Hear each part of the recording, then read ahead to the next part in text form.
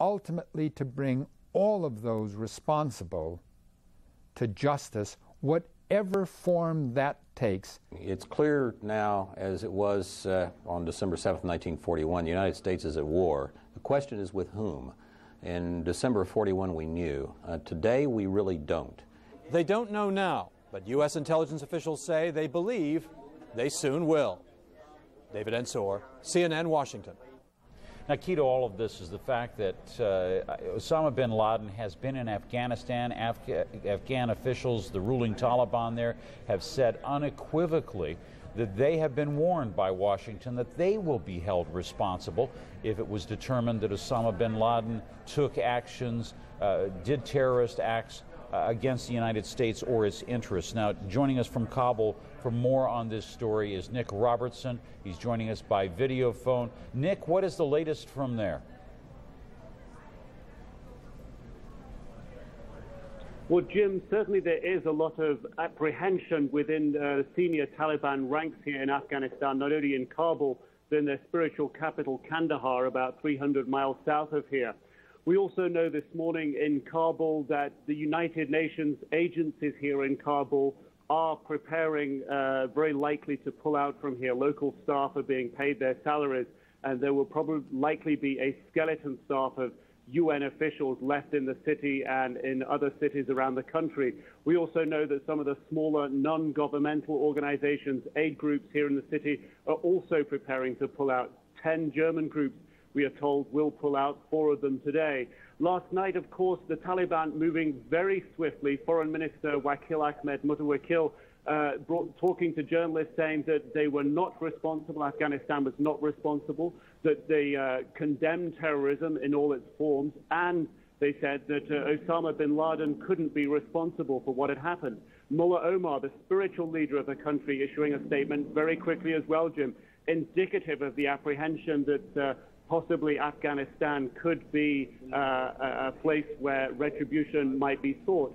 But certainly Mullah Omar's statement, Osama bin Laden, he said, could not be responsible. This type of terrorism, he said, was too great for one man, Jim.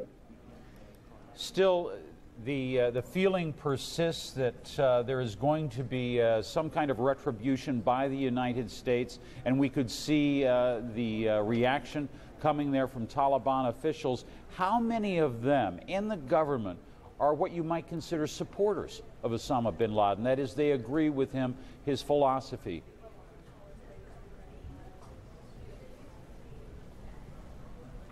Well, the Taliban have given sanctuary to Osama bin Laden, they say, for his war efforts in expelling the 1980s Soviet occupation of Afghanistan, a 10-year occupation.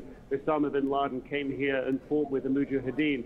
And for that reason, when Osama bin Laden came to the Taliban in 1996 looking for a safe haven, they felt honor-bound under Afghan culture, they say, to give him a place to stay. Certainly, Osama bin Laden is a figurehead, not only in Afghanistan, but in this part of the world. He is somebody that some young followers of Islam might look towards as a particular type of leader that they behold. Certainly, as the Taliban prosecute their war to gain the control of the last 5% of Afghanistan, a civil war in the north of the country here, having an ally like Osama bin Laden to help rally more troops to their cause. This is a war of attrition, the civil war here, Jim. Many troops die on the front line, frontal assaults, troops driving across open plains being mowed down. The Taliban do need a lot of troops here to fight this war. Osama bin Laden and his supporters would certainly be a good rallying point for Taliban in trying to recruit people to that army. And certainly we have seen this in some instances, Jim. Nick, there have been reports that Osama bin Laden is calling Muslims from around the world to join his forces in Afghanistan to support the country, even export out of Afghanistan some of the same fundamentalist beliefs that he holds. Do you see evidence of that? Well, Jim, 2 years ago, we were traveling in the north of Afghanistan in territory held by the Northern Alliance, who are the last opposition holding out against the Taliban. There, we were taken to a jail and shown prisoners they told us were from mostly from Pakistan, one gentleman from Britain, and several others, some from China, some from other countries. These people told us that they had come to learn how to fight in training camps in Afghanistan, and had then gone on to the front lines to fight in the war against the Northern Alliance, and that's why they were captured when the front lines changed. These people have told us other supporters, other fighters, other terrorists, some people might call them, frontline fighters, the Taliban would call them, told us that they'd come to Afghanistan to get training in fighting techniques, in techniques of using explosives, in techniques of using weapons, rocket launchers, machine guns, etc. They'd then taken those skills to the front line for the Taliban, but they said they were also quite capable of taking those skills and exporting them back to their own countries of origin. Certainly the predominance of the people in that jail we found were mostly from Pakistan, and it has been well documented that the Taliban are able to draw ethnically from the Pashtun population in Pakistan a considerable degree of support, and there is a wealth of evidence that would point to the fact that there are many young people that would come from Pakistan to assist the Taliban in their fight in Afghanistan. All right, our thanks there to Nick Robertson, one of the few correspondents in Afghanistan that is at the moment one of the focal points of attention. Colleen? All right, Jim, we do want to show you some more fresh pictures that are just coming into CNN now. This is tape, but it's quite fresh from the area in Lower Manhattan around the World Trade Center. Our crew's out there busy tonight giving us a look at the search and rescue efforts which go on. You can see really the utter devastation there, just twisted pieces of metal and rubble. Take a look at that panning up shot. Let's just listen to this for a while. You can see still plenty of steam and smoke in that area. Let's have a listen here.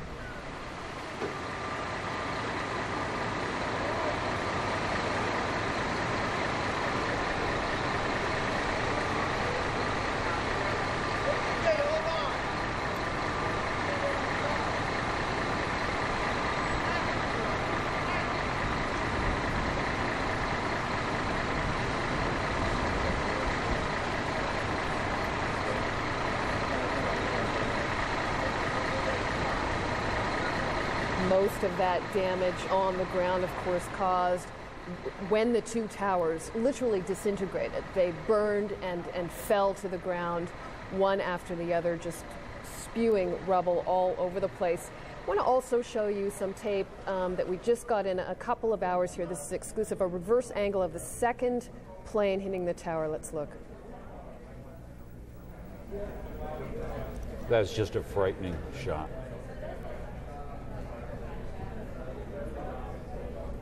Officials saying it's the fire that caused the buildings to disintegrate relatively quickly. You can imagine both very large planes carrying a lot of fuel, literally pumping that fuel right into those two towers. These planes fully loaded with fuel. Yep. Every one of these planes was hijacked. All four of them was bound for a transcontinental flight, meaning they were fully loaded. Bombs, literally, petrol bombs. That were plowed there into the World Trade Center and then also, of course, into the Pentagon. All right, and also late in the day yesterday, we also saw some naval movements, some movements of naval ships, and CNN's Jean Meserve is in Washington right now. She's got some new information about this. Jean? That's right, Colleen. We talked earlier today about the movement of forces along the East Coast. Now we have information about the movement of naval assets on the West Coast. They are being moved to protect the West Coast and also Hawaii, according to Navy officials. Let me tell you what's being deployed. An aircraft carrier, 2 guided missile cruisers, 5 guided missile destroyers, 5 guided missile frigates, a rescue and salvage ship, and a fleet oiler. All of those vessels based on the West Coast. Once again, those being deployed along the West Coast and some further out, one presumes, to protect Hawaii. Earlier today, a couple of aircraft carriers left Norfolk, Virginia. They were deployed along with some other ships with the intention of protecting the East Coast. The aircraft carriers in particular, it was hoping could monitor and help control the airspace over both New York and Washington, D.C. And another note, the USS Enterprise, which had been relieved of duty in the Persian Gulf, has now been told it must stay there. So that's the latest on military assets and how they are being put in place early this morning. Also here in Washington, another item. We have seen that the entrances to 3 of Washington's major tourist attractions have been closed to vehicular traffic. The Washington Monument, the Jefferson Memorial, and the Lincoln Memorial have now all been blocked effectively to vehicles. Unclear whether they have also been blocked to pedestrian traffic, since at this hour of the morning there is none for us to monitor. This does not come as a surprise. There is a state of emergency here in the District of Columbia. Much of the city was cordoned off for portions of the day. Certainly around the U.S. Capitol today, blocks and blocks were closed. Vehicles had to divert for blocks to get around that building. So there are a few of the updates from the city itself. Across the river in Virginia at the Pentagon, rescue efforts do continue at this hour. You can see there a live picture of what's going on. Plans are for in the morning to peel away part of the facade of this building and go in and do a thorough search. Arlington County officials have told us that the toll at the Pentagon could go as high as 100 to 800, the range of people missing at the Pentagon. So that is the latest here from Washington. Now back to you in Atlanta. All right, Jean Meserve, thank you very much. Condolences have been pouring in from around the world tonight. Israeli Prime Minister Ariel Sharon has expressed his condolences to the American people. Palestinian leader Yasser Arafat has also condemned the attacks. For more now on the reaction in the Middle East, we are joined from Jerusalem by Gerald Kessel. Gerald? Good morning, Colleen. And for Israelis, it's as they watch the horror unfolding in New York and Washington, the equation is horrifyingly simple. Not so much just an attack on America as Israelis perceive it, but somewhat akin to this headline that we have here in the leading Israeli newspaper, which talks of a world in shock, because the way the Israelis see it is that this is a question, a day of reckoning, a day to stand up and be counted on which side anyone is in the battle, as they say, against terrorism, for or against. And there are no neutrals, say Israeli leaders. This is a day in which it should be made plain that there's no place for terrorists to have a haven or to seek a sanctuary. The fight against terror is an international struggle of the free world against the forces of darkness who seek to destroy our liberty and our way of life. I believe that together we can defeat these forces of evil. At this most difficult hour, all Israelis stand as one with the American people. Our hearts are with you, and we are ready to provide any assistance at any time. The government of Israel has declared a day of mourning tomorrow as we bow our heads and share in the sorrow of the American people.